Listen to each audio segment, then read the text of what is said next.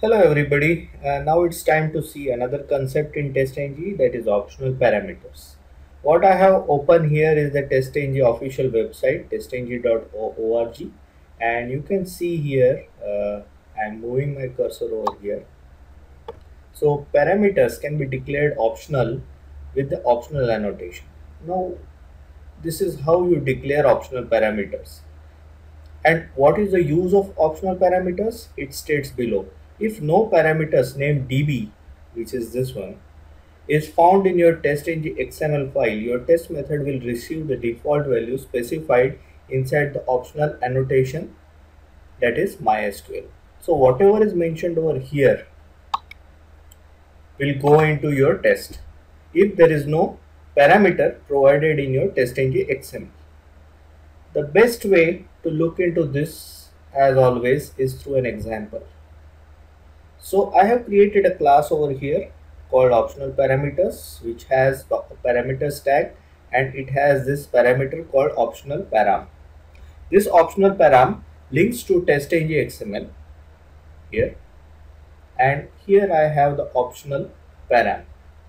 Here, if you can see, optional parameter has only been mentioned for test 1, while as test 2 I am repeating the same thing for the same class but without the optional parameter. I mean without the parameter. It is just named optional parameter over here, optional param, but it's a normal param. So without using optional parameter, let's see how this behaves. So now I go ahead and run this, run as testing center.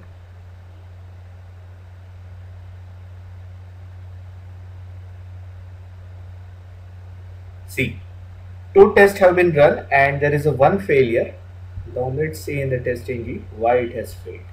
Test 1 has failed and it has given a test.ng exception saying that parameter optional param is required by @test.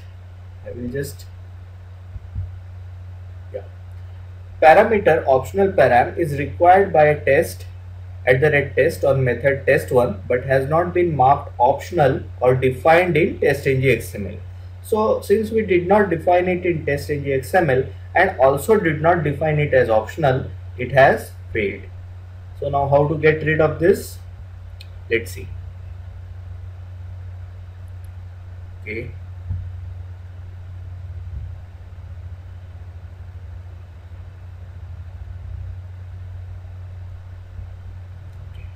So I am back into my program, and what I need to do now is I need to provide optional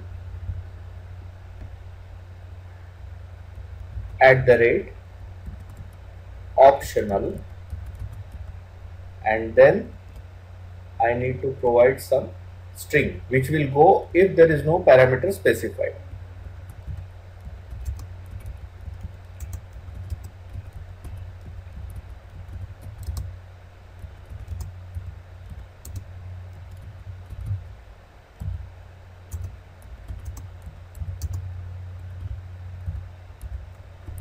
Okay, so this will be displayed if no param is in the XML. This is what I have put as a argument to the add optional argument. So now let's go ahead and run our test and let's see what happens. So here I have my testing XML, right click, run as,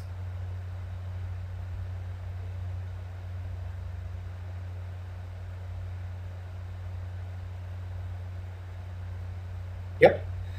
There you see, initially we had one test failure, but now both the tests are passing, and let me increase this. So here is the output. The first test is giving provided from test.ng, and the second test is giving this will be displayed if no param is in the XML. So how did this happen? Let's see. Let's go back to the program.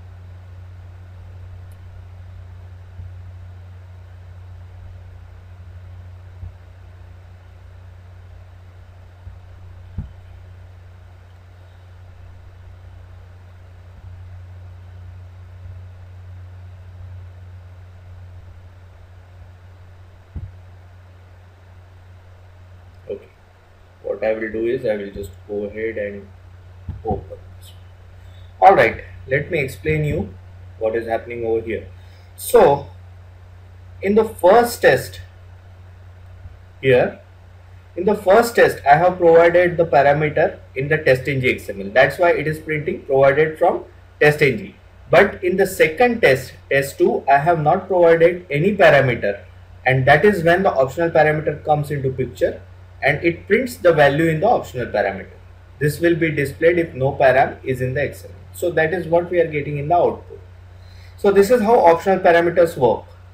If you have any questions regarding optional parameters, do ping me or do send me a message. And as always, please do subscribe and like my videos. Thank you.